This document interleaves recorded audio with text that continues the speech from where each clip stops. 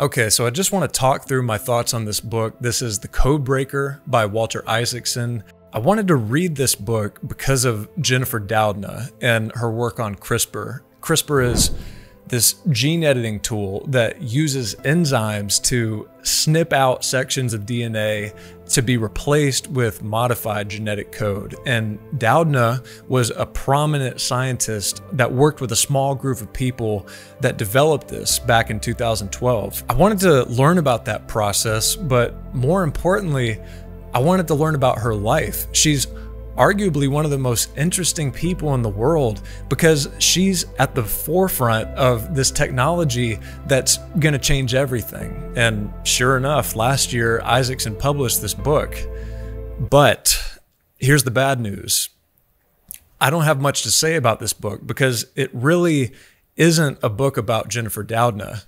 See, when I read a biography, I want to get inside that person's head. I want to understand what their life was like, their habits, their mannerisms, relationships. I want to know what drives them. I want to get to know this person better so I can learn from their experience and incorporate those lessons into my own life. That's my expectation whenever I read a biography. Sure, there's going to be plenty of subplots and storylines along the way that contribute to the book, but the through line, the focal point, has always got to be centered on that person. And unfortunately, this book doesn't meet those expectations.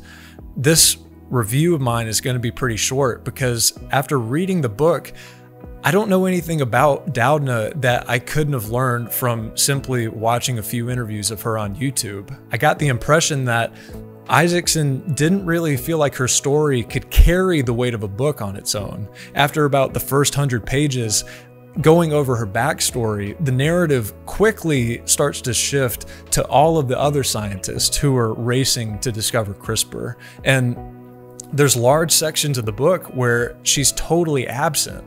She ends up being an afterthought until you get to the end of the book, and she's briefly kind of rushed back in to usher in a discussion on COVID and the absolute good of mRNA vaccines. That's a direct quote. Or referring to 2020 as the plague year, which I thought was hyperbolic to say the least, or advocating for advancing the cause of health justice. This wasn't a book about Jennifer Doudna at all. This was an opportunity for Isaacson to virtue signal to his largely liberal reader base. Having only covered male subjects in his prior books, now he gets to take the license to make up for lost time and expound on the rampant sexism in the scientific community. And he focuses on that theme a lot throughout the book.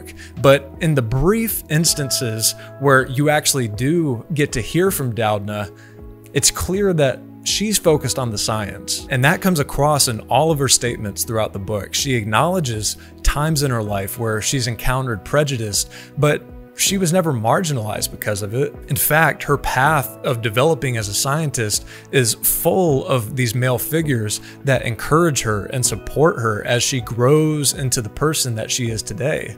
She doesn't seem like somebody who identifies as a victim or dwells on that low-hanging fruit. She's too busy accomplishing her goals. And ironically, Isaacson comes across, perhaps unwittingly, playing the role of a protective, almost parental figure who's wagging his finger at the reader. He makes sure to take multiple shots at James Watson throughout the book, who discovered the double helix structure of DNA, along with Francis Crick, which is just as groundbreaking as the work that Doudna's done, if not more so. I think Walter wanted to write a book about gene editing and about COVID, and he included Doudna as this strong female icon that he hoped would draw in enough support from a liberal readership to rally around so that they would stick around long enough for him to expand on these other topics that he obviously found more interesting. This is a think piece masquerading as a biography of someone who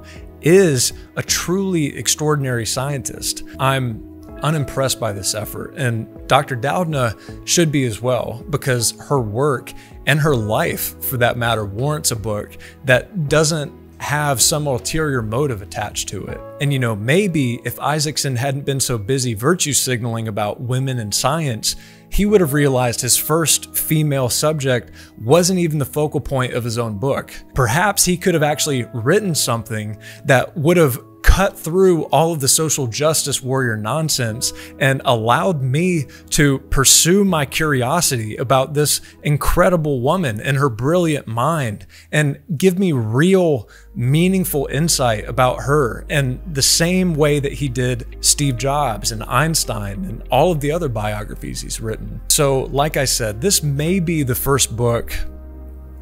I never regret reading a book. I can always take away something from the experience regardless, but it's the first book I've read that turned me off from a subject that I was curious about.